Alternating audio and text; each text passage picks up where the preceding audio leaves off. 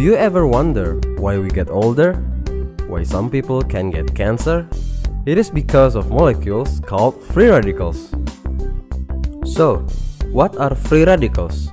Free radicals are basically bad molecules that are highly reactive. It steals from the healthy cells and causes damage. Can we counter this problem? Yes, we can, with other molecules called antioxidants. Antioxidants are substances that can prevent or counteract the damaging effects of free radicals.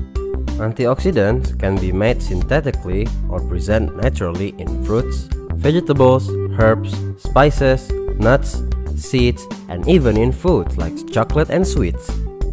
These foods containing antioxidants can therefore be classified as functional foods, since antioxidants is beneficial for human health. Fruits are among the top 5 food sources of antioxidants, and they are usually consumed pre or post-meal, or even as snacks. There are numerous fruits out there that contain different compounds that can act as antioxidants. Commonly consumed fruits like strawberry, banana, orange, and pear all contain antioxidants. Currently, there is one fruit that is widely known in Indonesia for its antioxidant content. I'm sure that you all can guess it. That's right, it is mangosteen.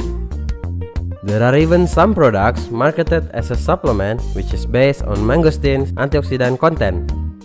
However, do you know that there is another native Indonesian fruit that has an antioxidant content that is even higher than mangosteen? It has a brown colored rough skin and white flesh with a big seed in the middle of the flesh. Can you guess it? Yes, it is snakefruit, or in Latin Salaka zalaka, known as salak in Indonesian. A fruit native to Java and Sumatra, it is a species of short-stemmed palm tree that is usually cultivated as a food crop. Salak grows in clusters at the base of the palm, about the size of a ripe fig with a distinct tip. It is known to have a sweet and sour taste with an apple-like texture. There are over 30 different species of snakefruit grown worldwide. Aside from its high antioxidant content, snakefruit is also a good source of vitamins and minerals such as vitamin C, vitamin B2, iron, calcium, and phosphorus. So now, you all know what to do next.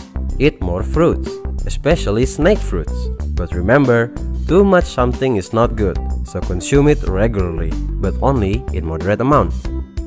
In conclusion, the damaging action of free radicals can be countered by the action of antioxidants. One of the highest sources of antioxidants are fruits, either fruits found in Indonesia or other countries.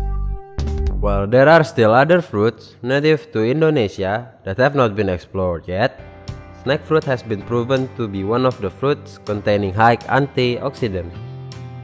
On the other hand, the unexplored fruits might have other novel bioactive compounds that have beneficial health effects with possibilities of future development.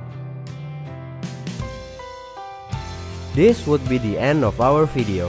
Hopefully, you guys are well informed after watching this video. Don't forget to share if you find it helpful. Thank you for watching.